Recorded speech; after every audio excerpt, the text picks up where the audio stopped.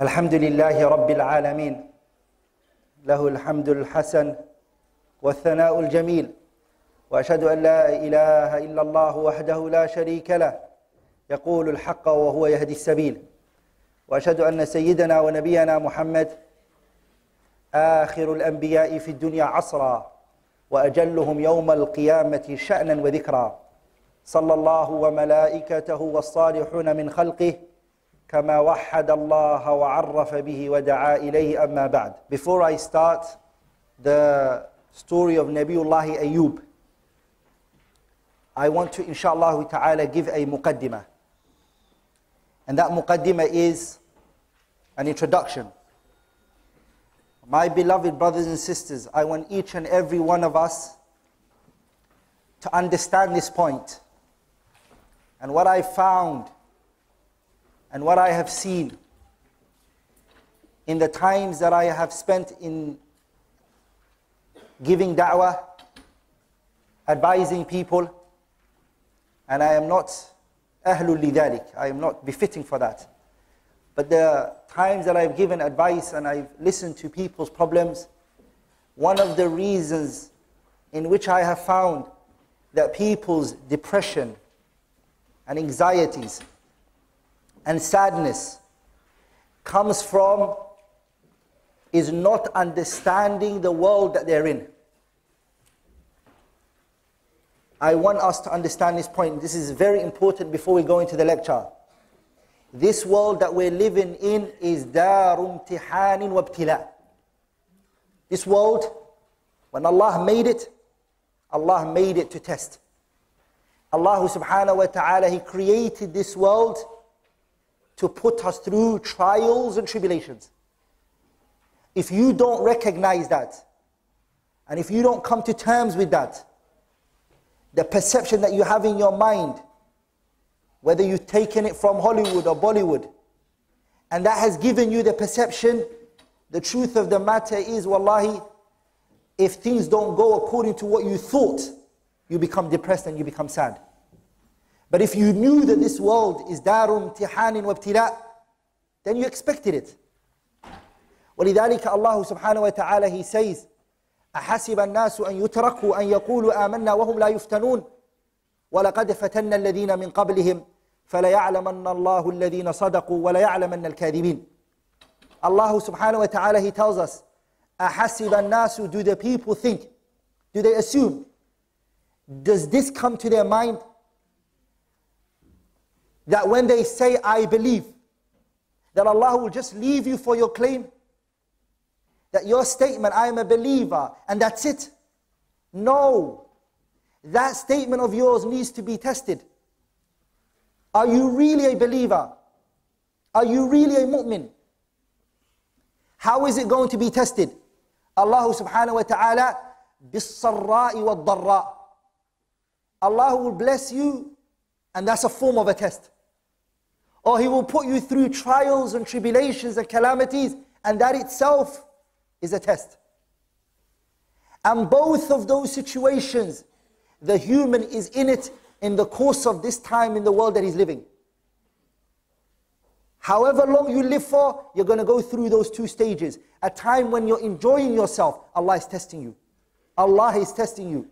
Don't think that the wealth that you have and the children that you have and the money that you have is not a test. It's an imtihan. And Allah is also going to test you by taking all of that away from you and see how you're going to respond. And my beloved brothers and sisters, the person who's going to win and the person who's going to make it through the trials and tribulation is the individual who knows how to deal with those two situations. He knows the time that he's put through ease, what to do. What does he do at the time when he's put through ease? He comes with shukr. He knows how to deal now with this good that he has, the wealth, the money, the health. How does he respond? He comes with a shukr, gratitude. And the times that he's put through hardship, he's also prepared and ready to come with a sabr. And the Messenger sallallahu alayhi wa sallam, he said in the hadith, Al-Imam Muslim narrated in his Sahih, min hadith Abi Yahya Suhaybin radiyallahu ta'ala anhu, that the Messenger said, عَجَبًا لِأَمْرِ الْمُؤْمِنِ إِنَّ أَمْرَهُ كُلَّهُ خَيْرٌ. Fascination and wonder is in the affairs of the believer. And this is for no one else except the believer. In أَصَابَتْهُ سَرَّاء, if he goes through times of good, if he's blessed with money, if he's blessed with children, if he's going through good moments in his life, شَكَرَ فَكَانَ خَيْرًا لَهُ. He comes with gratitude. How does a person come with gratitude? Number one, they speak about this blessing. الِاعْتِرَافُ بِهِ ظَاهِرًا. The person says, Allah has blessed me. Allah has given me this. You don't see them complaining. You don't see them complaining. They mention the good Allah has given them. Because Allah said in the Quran, وَأَمَّا بِنِعْمَةِ رَبِّكَ فَحَدِّثْ. Talk about the blessings Allah has given you. The second is, the person comes with it, اِعْتِرَافُهُ بَاطِنًا, in their heart. In their heart, they know that they have a blessing. They have wealth, they have children, they have health. They know they have the blessing. And number three is, you use your limbs and your body parts with what? That which is pleasing to Allah. How are you going to show gratitude if you're using the hands that He gave you, the eyes that He gave you, the ears that He gave you, the mind that He gave you, the time that He gave you, and the health? If you're not using it in His obedience, you're not showing shukr. You're not showing shukr, you're not showing gratitude. The hadith goes on, and the Messenger ﷺ, he said, وَإِنْ أَصَابَتْهُ ضَرَّاء. And if they are put through hardship, calamities, Allah strips them from their health that they have. Allah takes their children, Allah takes their wealth, everything from them. You know what they say? They show patience. Because they know the child originally came from Allah, and Allah only took what was His. The wealth came from Allah, and Allah took what was His. The health that they have, they know it came from Allah in the first place, and Allah took what He owned. So what do they show? Sabr, patience. How do they show patience? Three things as well. As-sabru ala ta'atillah, patience upon the obedience of Allah Azza wa Jal. Patience upon what? The obedience of Allah. Praying the salawat in the jama'ah for the men, it needs patience. Waking up fajr from the sleep and your bed and going to the masjid and doing wudu, it needs patience. Obeying your parents, even though they've reached an old age and it's hard, you're showing that. Sabr ala ta'atillah. Number two is as-sabru anil ma'asi, patience from the sins, staying away from following your whims and desires. And the third one is as-sabru ala aqdarillahi al-mu'lima, showing patience upon the calamities that come your way, the hardship that you're put through. I have spent time reading the Quran, and I have realized that the test, which is the last form of patience, which is as-sabru ala aqdarillahi al-mu'lima, being patient upon the calamities that Allah puts us through. Allah subhanahu wa ta'ala is going to put us through calamities, whether it's little or whether it's a lot. But I try to read the Quran and see the stories of the prophets. And I have to say to you, all of you brothers and sisters, reading the story of these great men, these prophets, wallahi, it will help you. Allah says in the Quran, لَقَدْ كَانَ فِي قَصَصِهِمْ عِبْرَةً لِأُولِي الْأَلْبَابِ مَا كَانَ حَدِيثًا يُفْتَرَى ولكن تصديق الذي بين يديه وتفصيل كل شيء وهدى ورحمة لقوم يؤمنون. Allah says, لَقَدْ كَانَ فِي قَصَصِهِمْ. The story of these prophets, there are lessons in it. For who لكن? لِأُولِي الْأَلْبَابِ, the smart one. The smart one is the one who's going to open the Quran when he goes through hardship. And he will say, I want to read the story of the companions, and the story of the prophets and the messengers. And I want to see what they went through. Our messenger, when he went through hardship, Allah will tell him a story of a prophet. And he will say, this you're going through, Muhammad, don't think you're alone in this. Your brothers who came before you, Ibrahim, and Hud, and Ismail, and Ishaq, and Yaqub, they went on this. This is what they went through. Allah said to the messenger, فَاصْبِرْ كَمَا صَبَرَ أُولُو الْعَزْمِ مِنَ الرُّسُلِ. Muhammad, be patient. In what way? The way that the 5 chosen prophets were patient. Ponder here and analyze this ayah. 5 chosen prophets. And they're being tested. They are noble prophets. These are the best of the prophets. These are Nabiullah Muhammad, Nuh, Ibrahim, Musa and Isa. They are Ulul Azmi, the 5 chosen prophets. And they are being tested. So we shouldn't be in any way, shape or form upset when we're tested. Who are we? Nabiullah Nuh has been tested. Brothers, 950 years Nuh is calling his people. وَلَقَدْ أَرْسَلْنَا نُوحًا إِلَىٰ قَوْمِهِ فَلَبِثَ فِيهِمْ أَلْفَ سَنَةٍ إِلَّا 50 عَامًا. 950 years. He's calling his people. And what did Allah subhanahu wa ta'ala tell us? No one listened to him except a people who can go on a boat or an ark. 950 years. Our life is not that long. The Messenger said to us, أعمار أمتي ما بين 60 و70 وقليل من يجوز ذلك. This life that we're living today is 60, and the Messenger said the highest a person may go is 70, and little go over 70. Nuh, 950 years he's calling his people, and what were they doing? They were rejecting his message.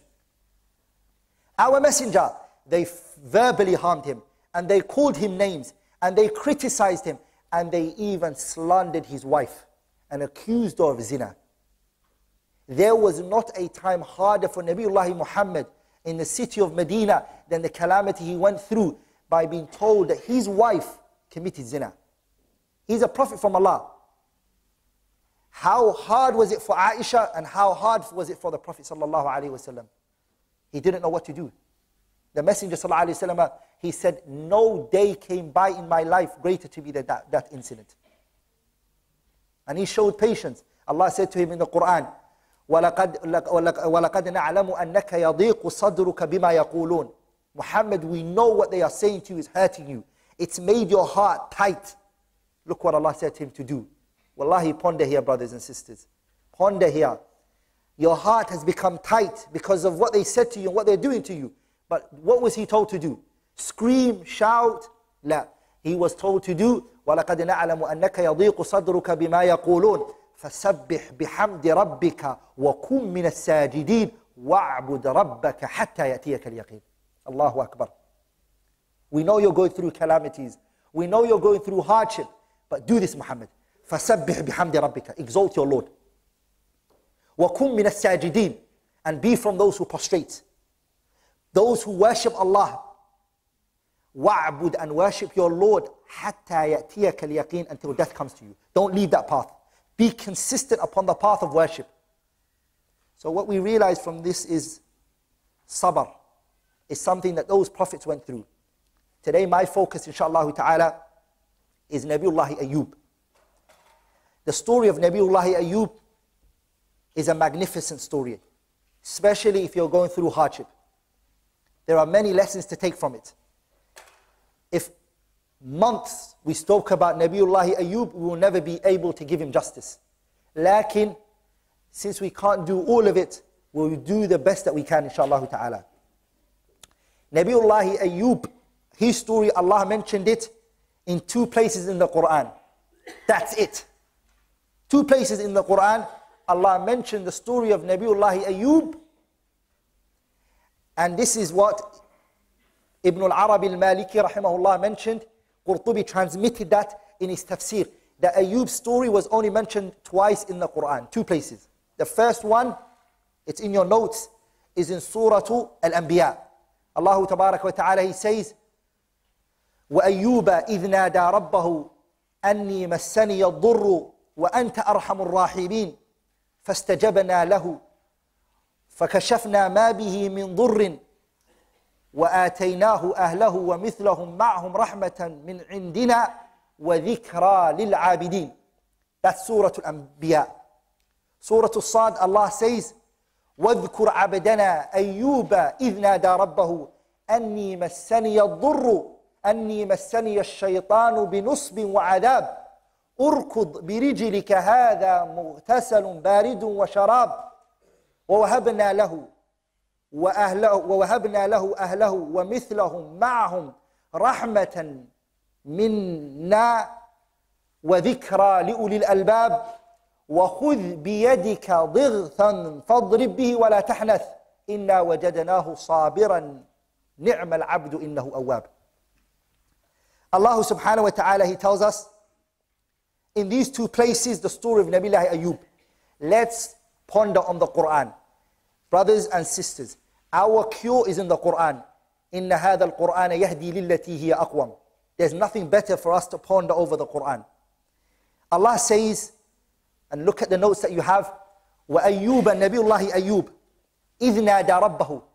When Ayub called unto his Lord, what did Ayub do? He called unto his Lord. And what did he say? Rabbi, my Lord, أَنِّي مَسَّنِيَ الضُّرْ, harm has touched me. وَأَنْتَ أَرْحَمُ الرَّاحِمِينَ. I want us to ponder here.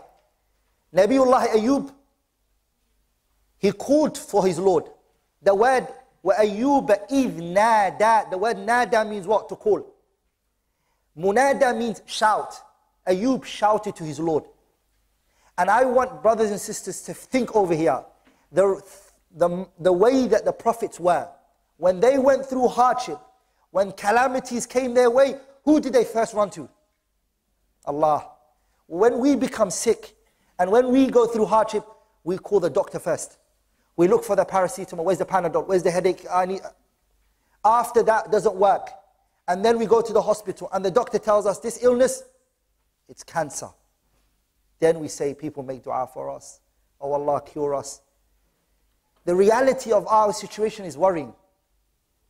Like in Nabiullah Ayub, the first thing that he did was, he called unto his Lord. وَأَيُّوبَ إِذْ نَادَى رَبَّهُ. Ayub, when he called unto his Lord, and look what he said. I want you to think and the manners that this prophet used. He said, Rabbi, my Lord, أَنِّي مَسَّنِيَ الضُّرُّ, harm has touched me. وَأَنْتَ أَرْحَمُ الرَّاحِمِينَ. Ayub did not ask Allah to cure him. Ayub did not say, oh Allah, cure me. He just said, oh Allah, I am touched with pain. I am suffering. I'm going through hardship. I've reached a level of pain. وَأَنْتَ أَرْحَمُ الرَّاحِمِينَ. Oh Allah, you're very merciful. You're gracious. He didn't say, oh Allah, cure me. Why did Allah then say, فَاسْتَجَبْنَا لَهُ? We answered his dua. The scholars, they took from this, presenting your situation to Allah itself is a form of dua. To say, oh Allah, I'm going through a lot of hardship. Oh Allah, I'm suffering. Oh Allah, that itself, the scholars, they took from this that it's a dua itself. Nabiullah Ayub, he said, مَسَّنِيَ الضُّرْ وَأَنْتَ أَرْحَمُ الرَّاحِمِينَ. What was the harm that touched Nabiullah Ayub? Number one, Ayub, he lost his family. Two, he lost his health. Three, he lost his wealth. Are you with me, brothers? And I want you to think here. This is a Nabiyyun min Anbiya'illah. Ayub is a prophet from the prophets of Allah Azza wa Jal. And he has been commanded to convey a what? He was commanded to convey a message. Nabiullah Ayub was a prophet. If a prophet is ill, and the illness of Ayub reached a point, my beloved brothers and sisters, that the odor, the smell that was coming from Ayub was very bad.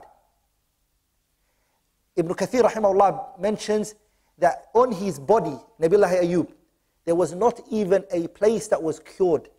A place where you can put a needle, hatta wasn't cured. And he became sick from inside as well. The only thing that was good from his health was his qalb, his heart. That was the only thing Nabiullah Ayub didn't lose. But his body, every single part of it, it was damaged. And the people, they left his surrounding. Everyone ran away from him. Even his children left him. The strongest opinion is that his children did not die. And his wives, they left his surrounding. Because of his smell, because of his weight.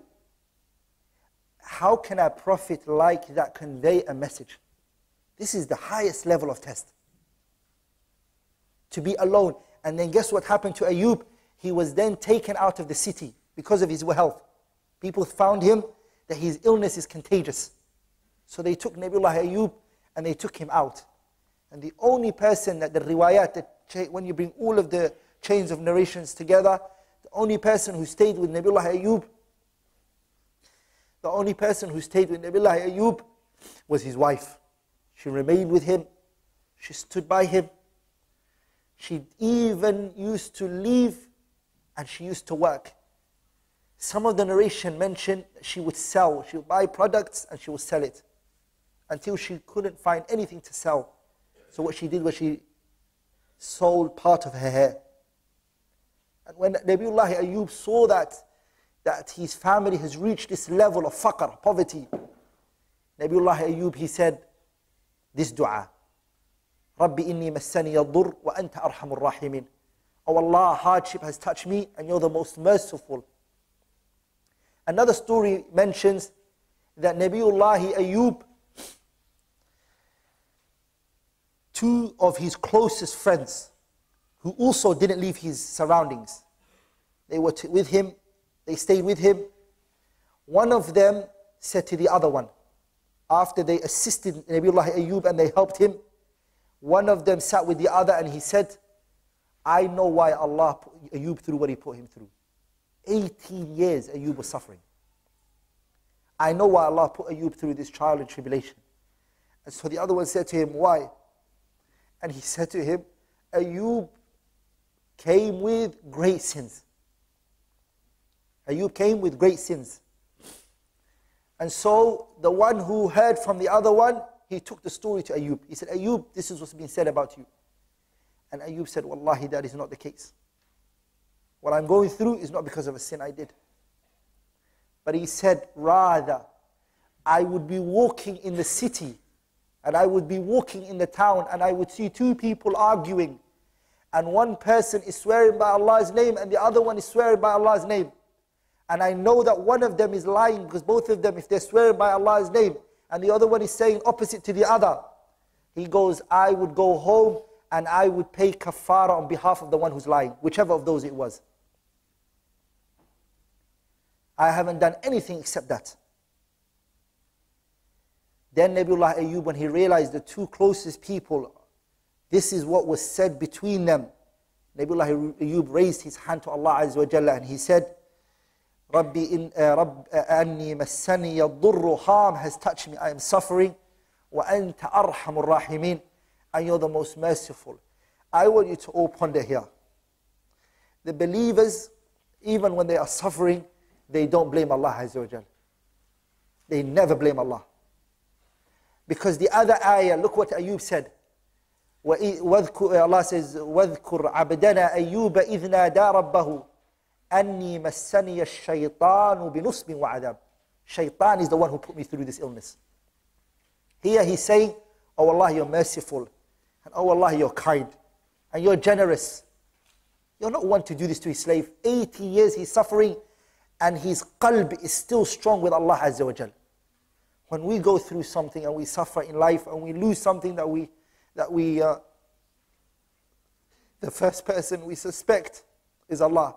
The first thing we will say is, why is Allah putting me through this? Why is Allah testing me? Like in Nabiullah Ayyub, what did he say? وَأَنْتَ أَرْحَمُ الرَّاحِمِينَ. Oh Allah, you're the most merciful. And he didn't say, oh Allah, you're merciful. What did he say? وَأَنْتَ أَرْحَمُ الرَّاحِمِينَ. You are the most merciful. And then Allah Azza wa Jalla said, فَاسْتَجَبْنَا لَهُ. Ibn al-Qayyim brought a fa'idah out of this. Rahimahullah, I want to mention this. Ibn al-Qayyim said that Nabiullah Ayyub, in this position when he's calling on to Allah, jama'a, he combined in this haqiqatu tawheed. He came with the reality of what tawheed is, which is idharul faqri, showing that he is weak. And that who is strong, who's dominant, who's powerful? Allah Azza wa Jal. Allah is the one who's high, and the slave is in need of Allah. The fact that he put himself down, Nabiullah Ayyub. And also, the way that Nabiullah Ayyub found joy in calling unto his Lord. He enjoyed it. Ibn al-Qayyim said, anyone who does this, Allah will accept their dua. Anyone who does this, Allah subhanahu wa ta'ala will accept his dua. Allah subhanahu wa ta'ala, what did he do? He brought back Nabiullah Ayyub, his family. Allah also subhanahu wa ta'ala gave him double of what he had. So his children, Allah multiplied them in number. And Allah multiplied his family in number. And Allah multiplied his wealth in number. But look what Allah did. When Ayub called unto Allah, and Allah gave Ayub the response to his dua, Ayub was told to do something. And this is something that we need to take on board, which is Ayub, his wife, what she did was she used to grab him by the hand. She used to stand him up and she used to take him to the toilet. And she would wait for him outside. And when he would finish his call of nature, she would stand him up from the call of nature and she would bring him to where he wanted. So one day he took long. He spent too long in the toilet. This was after he made the dua and he supplicated to Allah Azza wa Jalla. He took longer than normal. Allah subhanahu wa ta'ala sent him revelation, Nabiullah Ayub, and Allah said to him, Urkud birijlika hadha mughtasalun baridun wa sharab. Ayub has two legs, every human. So he hit one leg on the ground. And what happened? Water came from it. Allah told him to drink it. And then he hit it again. Allah told him to take the second portion of water, and Allah told him to shower on it. I want you to all think here, which is Ayub, in that situation that he's in, he's sick. And he was excessively sick and fragile, that his wife has to help him up. But Allah's sunnah is, people have to come with work and effort. Even if you're weak.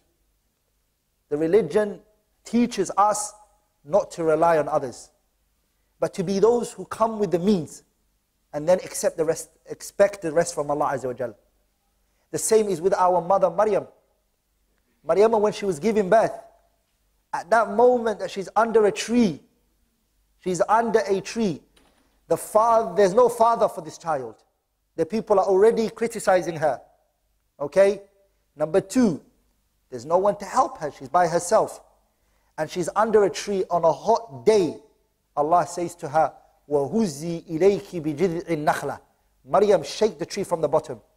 Even if it's little effort that she puts in, don't worry, Allah will finish the rest for you. But something has to come from your side. This concept that we just expect one day, boom, everything changes, that's not reality. You have to come with things. So Nabiullah Ayub, he hit his leg on the ground and Allah Tabarak wa Ta'ala gushed water from it. If you look at the other ayah, Allah mentions that Ayub said, my illness came from who? وَاذْكُرْ عَبْدَنَا أَيُّوبَ إِذْ نَادَى رَبَّهُ أَنِّي مَسَّنِيَ الشَّيْطَانُ Shaitan is the one who put me through this. The scholars, they said, what did Shaitan do to him? And how did Shaitan affect him? They said that Shaitan blew into Nabiullah Ayub's, and that is what caused his skin to crack and wounds to come from it. Like in the view that says Nabiullah Ayub was possessed is not true, and it's not correct opinion. Lakin it did psychologically affect Ayub when everybody left him. Because the hadith in Ibn Abi Hatim's tafsir mentions that Ayub was a rich man, and he had money, and he had a lot of children, and he had a lot of wives, and he had good health. All of that one time went. Psychologically, a person becomes affected. People who are used to, people being around them all the time, and they're used to having a lot of money, and they're used to people following them, when they become alone, it psychologically harms them.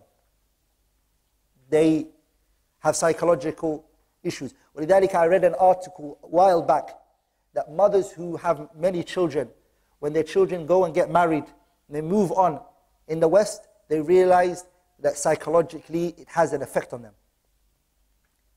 Nabiullah Ayub psychologically, not to mention the people are saying, are you going to call us to Allah and Tawheed? Are you going to call us to Jannah and the hereafter? And this is how you are? And this is how your health is? So this psychologically caused Nabiullah Ayub suffering. So he suffered psychologically. He suffered physically. He suffered internally.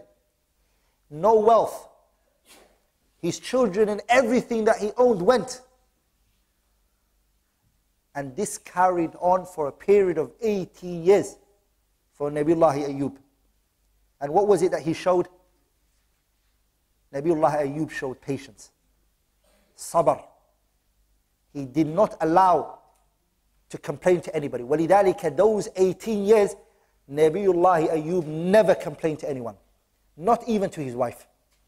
The first time that he complained was when he said, إِنِّي مَسَّنِيَ الضُّرُّ وَأَنْتَ أَرْحَمُ الرَّاحِمِينَ. Oh Allah, pain has touched me and you are very merciful. That was the first time that he complained. He never complained before that to anybody. Why? Because his connection was strong with who? With Allah Azza wa Jalla. Brothers and sisters, sabr is a matiyatu la yadhillu rakibuha.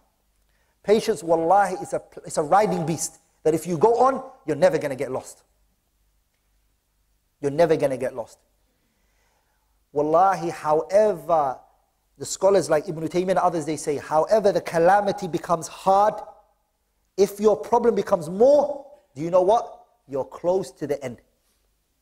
The more it becomes hard, the closer you are to the end. I'll give you some examples. Imam Ahmad ibn Hanbal was prisoned in his house. He was lashed. The leader came down. The leader didn't just command his police officers to lash Imam Ahmad. He didn't even think they were doing a good job. He himself came down and he used to lash Imam Ahmad. And he used to have daily amount of beating that he used to have Imam Ahmad. And he was prisoned in his house. And he went through hardship. But what did he gain after that? He became Imam Ahli Sunnati wal Jama'ah. Ibn al-Jawzi, he was kicked out of Iraq and he was told to leave Iraq. And guess what he did? He went to the neighboring lands and he learned the 10 qira'at. Nabiullah Muhammad was kicked out of Mecca and he went to Medina and established a government that he wouldn't have had if he was in Mecca. Ibn Athir was thrown into a well, and inside that well he came and he wrote and he authored the Kitab Jami' al-Usul, which comprises Bukhari, Muslim, Abi Dawud, Tirmidhi, Ibn Majah, Nasa'i, and all of those books. The smart person is the one who flips a harm into a benefit. As they say, وَاصْنَعْ مِنَ اللَّيْمُونِ شَرَابًا حُلْوًا. Somebody gives you a bitter situation, a hard circumstances, find a benefit and good that you can take out of it.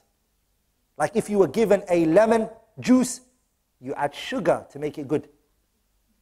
Every situation that you're put through which is tough and hard, the smart individual, the clever one, the one who knows what it is one who's going to take that situation and he's going to use it in a better situation. And he's not going to look at the negative side that is in it. Patience, it's not waiting for the results. Rather, do you know what patience is? Patience is how you wait for the result. It's not waiting that Allah is going to take me out of the problems. But in the meantime, before you get the results, what are you doing? Are you complaining? Are you screaming? Are you shouting? Are you arguing? Are you questioning the qada and the qadr? If you are, then are you truly patient? The patient person, he waits for the result in a well-disciplined manner. وَلِذَلِكَ the Messenger taught us, sallallahu alayhi wa sallam, in the hadith of the woman in which he saw crying on a grave. And the Messenger came by her and he said to her, "Isbiri wahtasibi." Be patient and hope reward from Allah. And do you know what the woman said? She said, "Da'ni." She didn't know it was the Prophet. She said, "Leave me alone. You have not been afflicted with that which I've been afflicted with." And the Prophet looked at him, sallallahu alayhi wa sallam. He didn't say, "Do you know who I am?" He didn't say that. He just walked away. He knew how to deal with situations. He knew that she was grieving. He just left her. After a while, the people said to her, "Do you know who you just spoke to?" She said, "No." "Do you know who you just spoke back to?" She said, "No." That was the Messenger of Allah. She was shocked. She ran to his house, alayhi salatu wasalam, and she said, "When I came to his house, فَلَمْ أَجِدْ بَوَّابًا." I had no security guard. No one's No one's securing his door. So she said, I went in and I said to him, Messenger of Allah, I didn't know it was you, and now I'm going to be patient. And then the messenger said, As-sabru inda sidmatil ula. Patience is when the calamity first hits you, not hours later, or months, or weeks. Patience is the beginning when it hits you. What's the first thing that you say when you're told about a news that shocked you? Do you scream or do you say, Inna lillahi wa inna ilayhi raji'un? And brothers, the person who when hardship hits him will run to Allah is the person who used to run to Allah at the times of ease. Underline that point and remember it.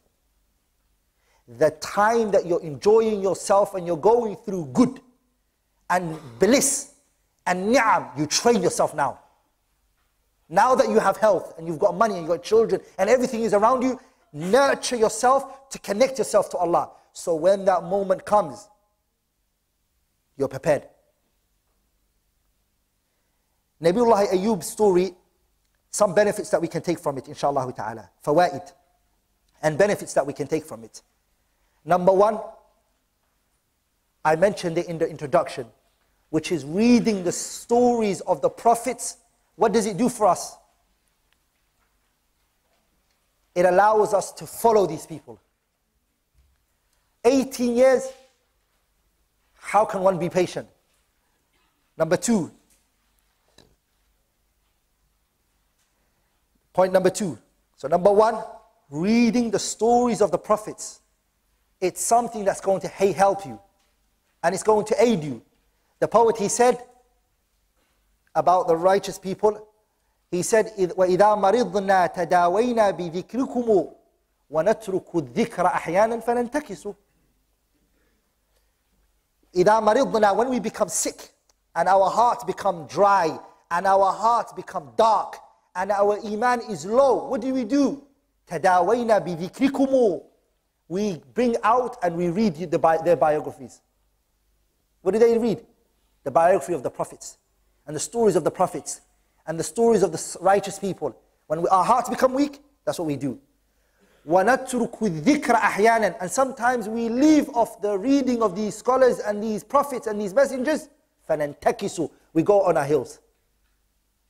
We go on our hills, meaning we become destroyed. We start complaining. We don't know how to be patient. So reading the story of the righteous people is what actually keeps you high up. You know why? Because you know you're not alone. And that feeling of being alone is not good. That feeling that you feel, I am alone, I am the only one suffering, I am the only one going through this, is a problem.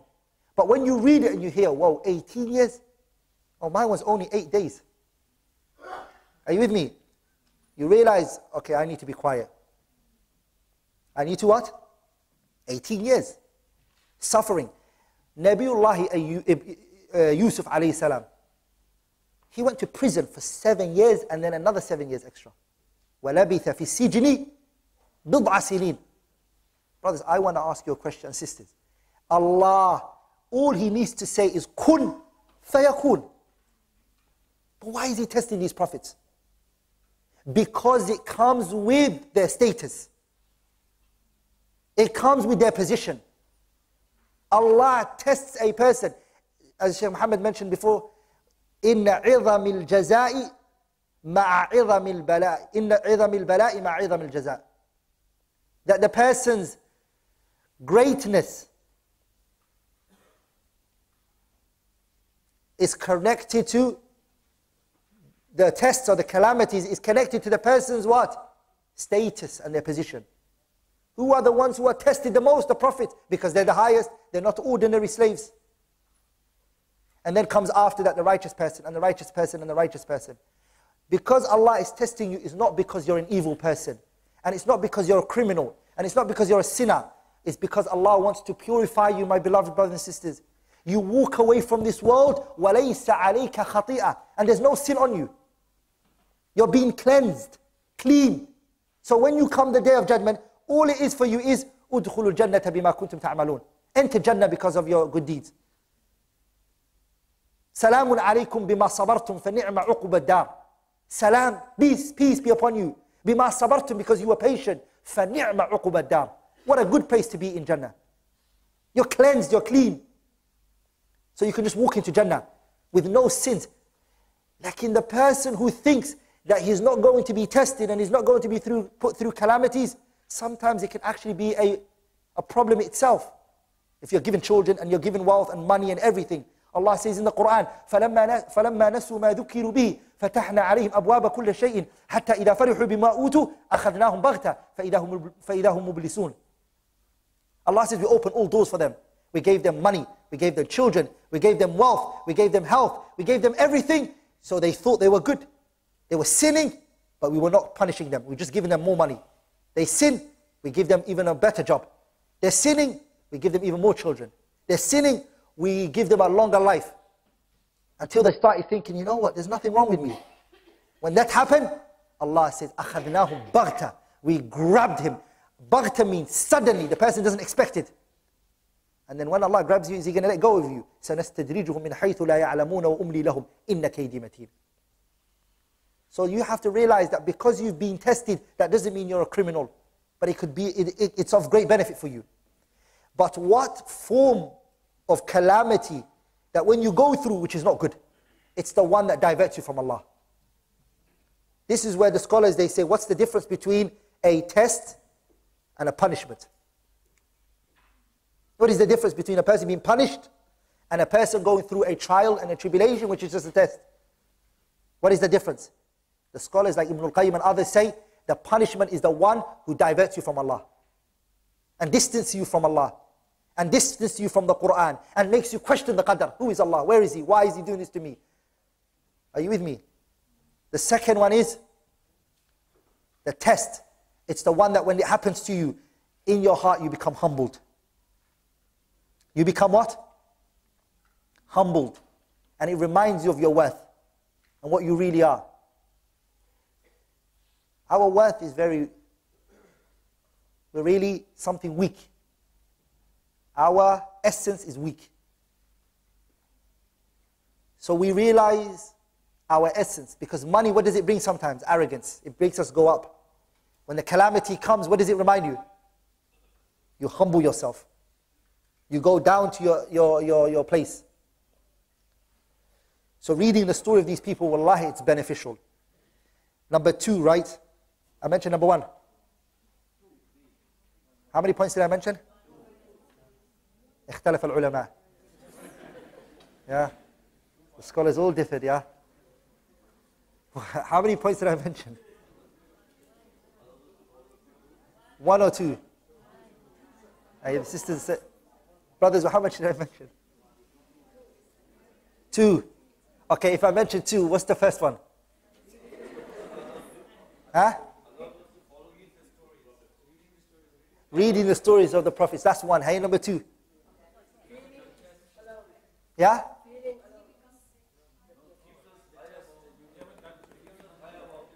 My number one was very long.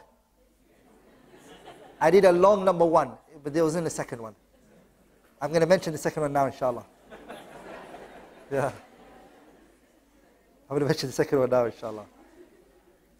The second one is, Allah praised Ayub for one characteristics. After all of the calamities that He put him through, what did He say? Sorry, two characteristics, sorry. The first one was what?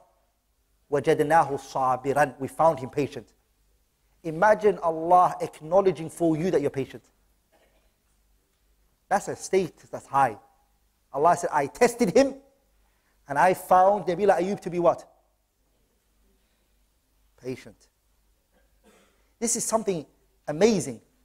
And Ayub wasn't only the one who was patient. Who was patient with him as well? His wife. Imra'a salihah. ولذلك the Prophet ﷺ said, الدنيا متاع. This dunya is a small joy. It's not really much, the dunya. But the Prophet said, وَخَيْرُ الْمَتَاعِ. The best joy in this dunya is what? الْمَرْأَةِ الصَّالِحَةِ. Righteous wife. Everything else Allah tested Ayub with, but not with his wife. Are you with me? She was with him through thick and thin. Pay attention here. The same is with Hajara when it came to Nabiullah Ibrahim. Hajara, when she was in the middle of the desert, and Nabiullah Ibrahim brought her here. I want sisters and brothers to ponder here. Ibrahim alayhi salam he said to Hajara, I'm going to leave you. And then she said to him one question. She said to him, Allahu amaraka bihada? Did Allah command you to do this to us? To leave us in the middle of the desert? And when Nabiullah Ibrahim said yes, she turned away and she said, إِذَنْ لَا يُضَيِّعُنَ Allah. Allah will not forsake us then. She said, you can leave. Pay attention to the quwwah of this woman's heart. This is the middle of the desert. There's no one here. It's no one. No food, no nothing. He's leaving her in the middle of the desert. And what is she responding? By saying, Allah is not going to forsake us. Allah is not what? Is not going to forsake us. Nabiullah Ayyub's wife is the same. He's got no money for her to be with him. He's got no health for her to be with him. Are you with me? Children, he has none of that. There's no worldly possession for her to be with him. Rather, she's the one taking care of him. Are you with me, brothers and sisters? So she was a patient, righteous, upright woman. Scholars like Ibn al-Qayyim, others took from a benefit that he said, Ibn al-Qayyim mentioned this, and Ibn Mulaqin mentioned this, and I have to mention this is vital, that the majority of the people who would stay like that, they said that it's the women, not the men. That the women are the ones who would be patient through history, through a calamity that the husband suffers from. Then the man, when it comes to the woman suffering, that he will turn away and say, I'm leaving, or I'm going to marry a second wife. Huh? That this, historically, it's proven that a woman having a husband who is ill and sick and going through hardship, that she would stay with him until he gets out of it. The adad of the women is higher than the men. These great scholars said this. And this is, وَالْوَاقِعُ يَشْهَدُ لِذَلِكَ. The reality that we're in testifies to that. The next benefit is, Allah referred to Ayub as what? نِعْمَ الْعَبْدُ, slave. Allah called him what? Abd. Slave. I want you to all ponder here, brothers and sisters, because we want to take gems from the Quran. Allah chose the word abd. Why didn't He say Nabi? Why didn't He say Rasul? Why did He choose abd? Because Nabiullah Ayyub came with a righteous position, a noble position, daraja, aliyah, high station, which really summarized servitude. There's nothing better than being a slave to Allah Azza wa Jal. Look at Allah did. Muhammad Sallallahu Alaihi Wasallam, at the times that he was doing the best action, Allah referred to him as a slave. Subhanalladhi asra. Subhanalladhi asra bi'abdihi. Isra al-Mi'raj is going up in the sky. Allah is calling him what? Abd. Alhamdulillah alladhi anzala ala abdi al-kitab wa lam yaj'al lahu iwaja. The Quran is coming down on him. This is a big thing. Allah is referring to him as a slave. وَأَنَّهُ لَمَّا قَامَ عَبْدُ اللَّهِ يَدْعُوهُ كَادُوا يَكُونُونَ عَلَيْهِ لِبَدًا. When the Prophet stood up to give da'wah, وَأَنَّهُ لَمَّا قَامَ, when Nabiullah Muhammad stood up to call to the da'wah, Allah called him what? وَأَنَّهُ لَمَّا قَامَ عَبْدُ اللَّهِ, when the slave of Allah stood up. He didn't say the Prophet of Allah, and he didn't say the Messenger of Allah. So the greatest moments in the Prophet's life, the most noble positions, Allah is calling him what? Abd. This teaches us what? When you're going through calamities, the best thing that you can do is to humble yourself and be a slave. Allahu Akbar. And be a slave to Allah Azza wa Jal. Humble yourself. Humiliate yourself. Put yourself down excessively. And know Allah is ghani wa antumul fuqara'u ilayh. That Allah is ghani, rich. He doesn't need you. And you're the one who's in need of Allah Azza wa Jal. That's very important. The next benefit in this is Nabiullah Ayyub, Allah referred to him as what? نِعْمَ الْعَبْدُ إِنَّهُ نِعْمَ الْعَبْدُ إِنَّهُ أَوَّابٌ. Allah referred to as Nabiullah Ayyub as Awwab. Awwab means what? Raja', one who turns back to Allah. Brothers and sisters, I want you to ponder here. Awwab means one who repents to Allah, keeps coming back to Allah. It's two meanings that it has. Number one, is one who keeps asking for forgiveness. Ayub is a prophet. He's sick. He's going through problems. And he's saying what? Astaghfirullah, Allahumma ghfirli, Allahumma arhamni. Istighfar. Why? Because trials and tribulations are generally connected to what? Sins. When Allah blesses you subhanahu wa ta'ala, one of the things that strip that blessing from you is what, my beloved brothers and sisters? It's sin. Allah says in the Quran, ضرب الله مثلا قرية كانت آمنة مطمئنة يأتيها رزقها رغدا من كل مكان فكفرت بأنعم الله فأذاقها الله لباس الجوع والخوف بما كانوا يصنعون. Allah tells us a story of a city. يأتيها رزقها رغدا من كل مكان. There was a city, and this city, the scholars, they said it was Mecca. Mecca. Provision and everything. رزقها, it was importing, exporting, and money and merchant, and it was up in the sky. Allah blessed this land. He gave them everything they needed. But what did they do? فَكَفَارَتْ. The kufr here, it means to be ungrateful. That's what it means in the ayah. فَكَفَرَتْ بِأَنْعُمِ اللَّهِ. بِأَنْعُمْ is the plural of what? Ni'mah. They disbelieved in the blessing, meaning they showed no gratitude to that. What did Allah do? فَأَذَاقَهَا اللَّهُ لِبَاسَ الْجُوعِ. Allah dressed them clothing. Why did Allah say, I clothed them in poverty? Because the clothes doesn't leave you. Poverty never left them. I made poverty placed in front of their eyes. لِبَاسَ الْجُوعِ وَالْخَوْفِ and fear. They can't walk anywhere. Everyone's scared of the other person robbing him. These two, remember this. These are from the fundamental blessings of Allah, which is what? Wealth and what? Safety. And the third one is health. Allah mentioned it. What did Allah say to Quraysh? فَلْيَعْبُدُوا رَبَّهُ هَذَا الْبَيْتِ الَّذِي أَطْعَمَهُم food هي وَآمَنَهُم أَطْعَمَهُم مِّن جُوعٍ وَآمَنَهُم worship. What did He command them to do? To worship the Lord of the... Because the Quraysh were the custodians of the Kaaba. Worship the Lord of the Kaaba that you're guarding. Worship the Lord of the Kaaba that you're guarding. But what did Allah say, I've done for you? What did Allah say, I've done for you? I provided you something to eat and I made safety for you. Sahih? I ask you all here, everyone here. Does every one of you here have food to eat? Naam. Does every one of you have safety here? The Prophet ﷺ said, من أصبح منكم آمنا في سربه معافا في جسده عنده قوت يومه فكأنما حيزت لهم الدنيا بحذافيرها.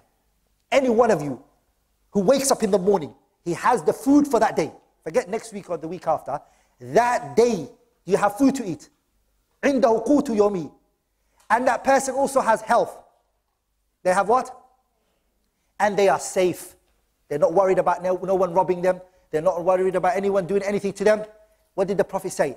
فَكَأَنَّمَا حِيزَتْ لَهُمُ الدُّنْيَا بِحَذَافِيرِهَا. It's like the whole entire world has been placed under your feet. You got everything. What are you looking for? Why are you not content? You have everything you're looking for. وَلِذَلِكَ one of the things that shock me at this era that we're living in is this characteristics of not being grateful. Do you agree? You go to a shop and on the side of the shop they have a complaint section. And people actually stand and they fill up the complaint section. They will actually complain. If you go to the airlines and you look at it, you fill in the form and there's a complaint section. And people will go out of their way to complain. So you go to the bank and you see a what? A smiley face, a straight face, and a what? And somebody will just walk by and just press a sad face on. And he was in front of you, you could see he was dealt in a nice service, it was good, it was ajib. The reason is because we've been taught to be what? Ungrateful. And this is one of the things that takes away what?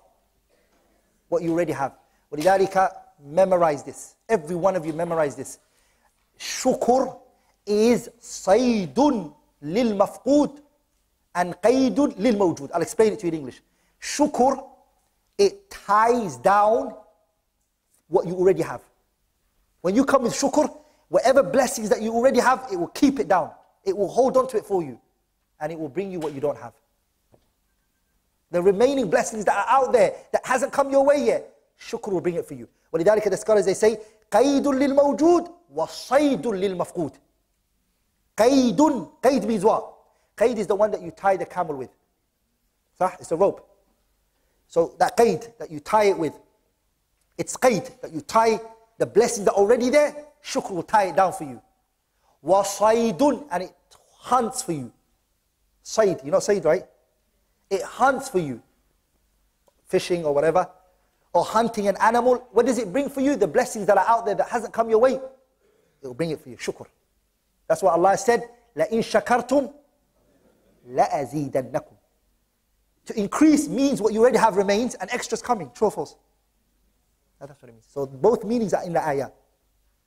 So when you're not showing gratitude, you know what's happening to you. You're going to lose what you already have, and definitely you're not going to get what you're looking for. So when you're complaining, you're going to lose what you already have, and you're going to lose the actual benefits that are out there. وَلِذَلِكَ, that's why we're commanded to read in the salah, every single rak'ah, Alhamdulillahi Rabbil Alameen. Praises to Allah. Gratitude. The person shows gratitude. The other benefit that we take from the story of Nabiullah Ayub is, Ayub said, أَنِّي مَسَّنِيَ الشَّيْطَانُ بِنُصْبٍ. No, sorry. Nabiullah Ayub, he done what is known as tawassul al-mashru'. Tawassul, right? What did Ayub do? Tawassul. Tawassul means what? Ayub, intermediary, right? Ayub went through his situation and asked Allah through his situation. And this is permissible. By saying to Allah, إِنِّي مَسَّنِيَ الضُّرُّ وَأَنْتَ أَرْحَمُ الرَّاحِمِينَ. Oh Allah, my situation is very severe and you're very merciful. This is called tawassul, which is permissible. There are some types of tawassul which are permissible. Sah? From them is what Nabiullah Ayub did here. Also what is permissible is asking Allah through righteous actions that you come with. Like ثلاثة نفر ممن كان قبلكم حتى آواهم المبيت إلى غار فدخلوه فانحدرت صخرة من الجبل فسدت عليهم الغار فقالوا إنه لا ينجيكم من هذه الصخرة إلا أن تدعوا الله تعالى بصالح أعمالكم فقال رجل منهم اللهم إنه كان لي أبوان شيخان كبيران وكنت لا أرب إلى آخر الحديث. 3 people went into the cave, and what did the first one say? Allahumma innahu kana li abawani shaykhani kabiran. I had 2 parents who were old in age, and he spoke about his parents. And then after that, what did he say? Allahumma in kuntu fa'altu dhalika ibtigha'a wajhik fafarrij 'anna ma nahnu fi. Oh Allah, if I did this for your sake, then take us out of what? The problem that we're in. So he interceded through his what? Let's just take that scenario right now. Think about if any one of us got locked into that cave today. What action do we have to ask Allah sincerely and say, oh Allah, I did this for you, and they know it's a big action. You have to ponder over that. Do you have an action like that, big, to say, oh Allah, I did it for your sake, no one else. Ikhlas, sincerity. And take me out of what I'm in. So Nabiullah Ayub, that's what he did. The other benefit that we take from Nabiullah Ayub's story is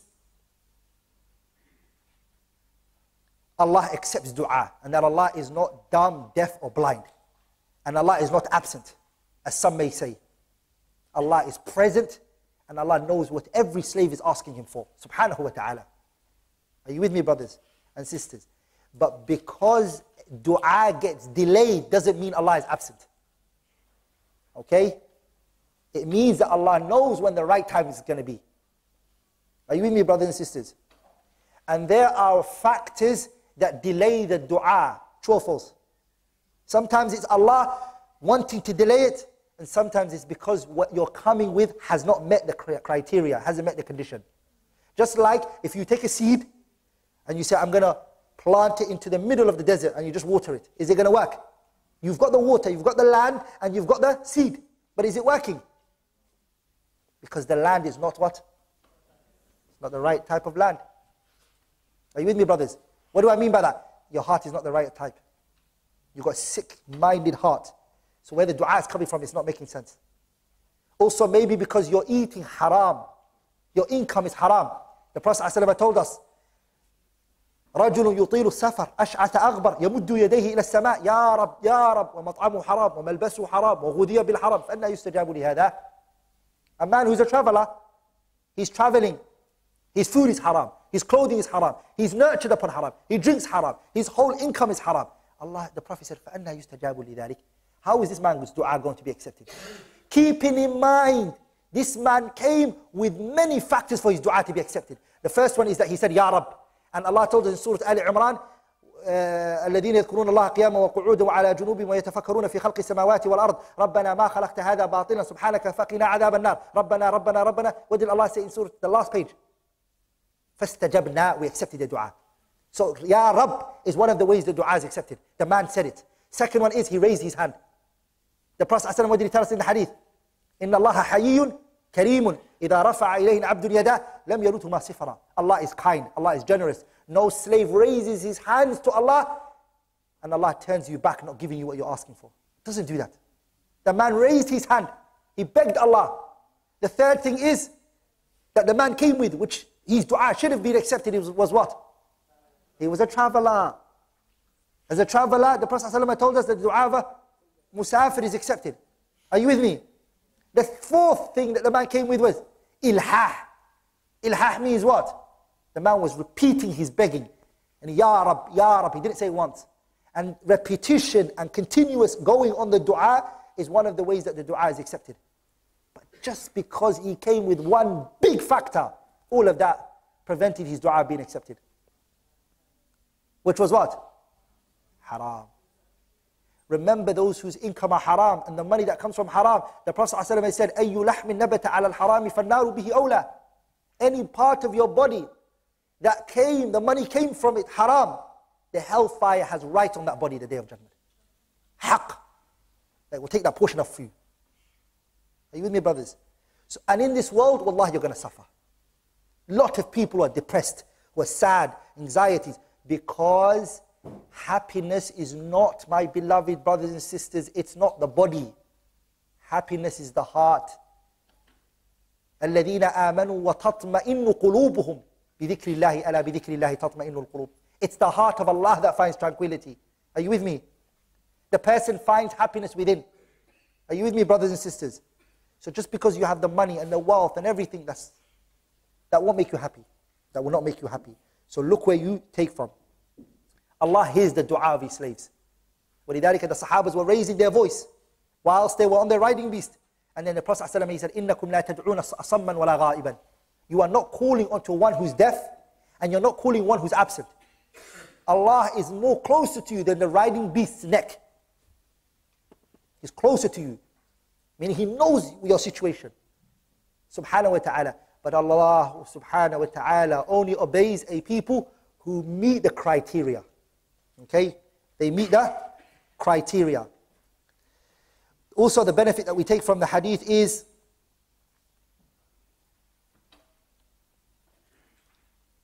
when Allah gives, He gives with greatness, not as the humans are. Nabila Ayyub, what did he want in return? He wanted his health back, right? What else did he want? His children and his family. What did Allah say? وَآتَيْنَاهُ أَهْلَهُ وَمِثْلَهُ مَعَهُمْ. We gave him extra. We doubled his money for him. We doubled his children for him. Why? Because that patience that he came with, that time that he waited, Allah subhanahu wa ta'ala gave him double of what he wanted. Allah multiplied it for him subhanahu wa ta'ala. So you don't know what's waiting for you. Are you with me, brothers and sisters? You do not know what's waiting for you. You do not know what's going to happen for you. Sometimes, some situations, people will come up to you and say to you, how is this situation good for me? When Nabiullah Khadir was killing the boy, in that situation, does it look good or bad? But was it good? Sah. So your situation may look bad to you right now. And it may not make sense.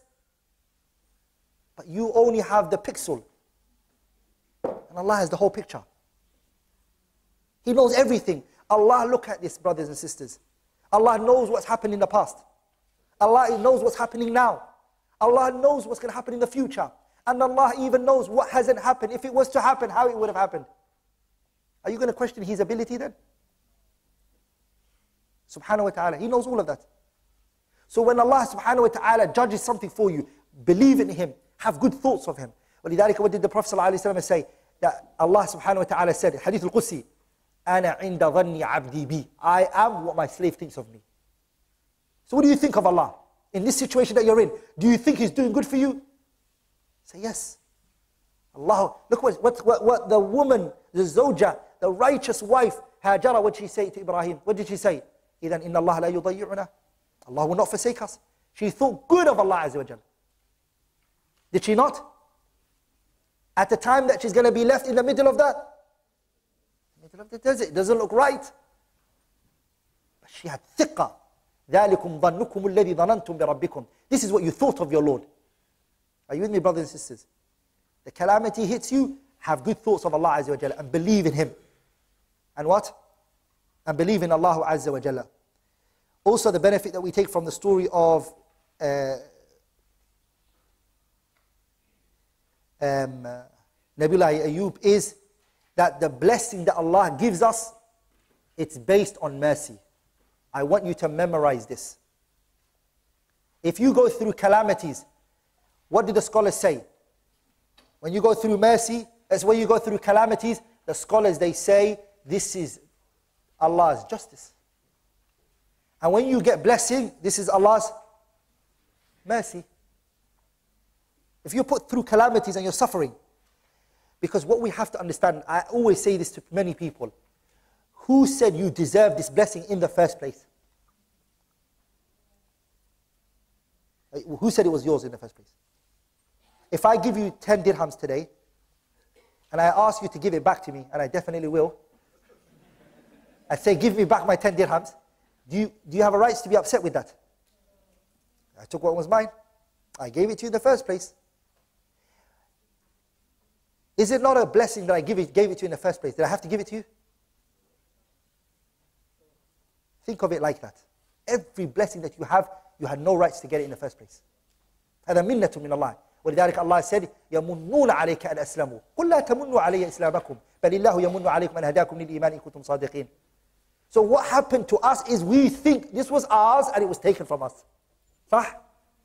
But we just need to change the equation. This was never yours in the first place. It wasn't your rights in the first place. You didn't deserve it in the first place. Rather, the Prophet ﷺ, he said, a slave will be taken the day of judgment. And he would say, be said to go to Jannah. And he would say, دَخَلْتُ الْجَنَّةَ بِعَمَلِي. I have entered Jannah because of my actions. And then his eye will be weighed for him on a scale. And what would happen? His eye will be shown to him the blessings that are in this eye. And all of the righteous deed that he did. And it will not be equivalent to what? Not even his eyesight. So وَلِذَلِكَ the Prophet ﷺ said in the hadith, لَنْ يَدْخُلَ أَحَدُكُمُ الْجَنَّةَ بِعَمَلِهِ قِيلَ وَلَا أَنْتَ يَا رَسُولَ اللَّهِ قَالَ وَلَا أَنَا إِلَّا أَنْ يَتَغَمَّدَنِي اللَّهُ بِرَحْمَةٍ مِّنْهُ وَفَضْلًا. The Prophet ﷺ said, no one is going to enter Jannah because of his actions. And they said, even you, O Messenger of Allah. What did he say? He said, even me. Because we don't deserve Jannah. It's Allah's mercy that's taken us to Jannah. That's what the Prophet said, إِلَّا أَنْ يَتَغَمَّدَنِي اللَّهُ بِرَحْمَةٍ مِّنْهُ وَفَضْلًا. Unless Allah pours His mercy and His kindness on me, there's no other way to enter Jannah. What is, pay attention, what is our actions then? What role does it play? Our action is what opens the discussion in the first place. Do you get it? Our action that we come with opens the discussion in the first place. Are you with me? Whether Allah should shower His mercy on us or not. But our action is not what takes us. So we don't just come and say, okay, open space, I need to go to Jannah. No. It's not like that. Your actions won't do that for you. Your actions would rather just allow for you to be looked for. Also, the other thing that we benefit is a point that I want to touch on, which is, and this is a point that I think it shows the wajhul istidlal of some groups that deviate from the haqq, which is Nabiullah Ayub, when the ayah came down, urkud birijilika. Some group, they took this as to mean the permissibility of a raqs, that you can dance, and a form of ibadah. There are a group of people who think, twirling and going round, it's a ibadah, they get closer to Allah by it. And what did they use? They used this, urkud, birijlika, hit your leg on the ground. When Ayub said, Allah said, hit your leg on the ground, they said, oh, you see, you can dance to get closer to Allah subhanahu wa ta'ala. And that is not correct. The Quran should be understood how the pious predecessors understood it, and the way that they explained it. I want to mention another benefit. The mentioning of water gushing from the earth has been mentioned twice in the Quran, and twice in the Sunnah. The first one was what? Ayub, that we just mentioned. The second one is Nabiullah Musa alayhi salam, when Allah told him to hit the rock and then it became 12. The two in the Sunnah are what? The Ma'u Zamzam. And the third one was, and this, the second one, and this is the best of them all, was the water that gushed out from the Prophet's hand. This is the greatest miracle now. The rest, they came out of the earth, places where they normally come out from. But this one came out from the middle of blood and pus. And this is the greatest form for people to use water that comes out of your hand like that. Also, the benefit that we take from this story is that the evil and the good are both a calamity and a test.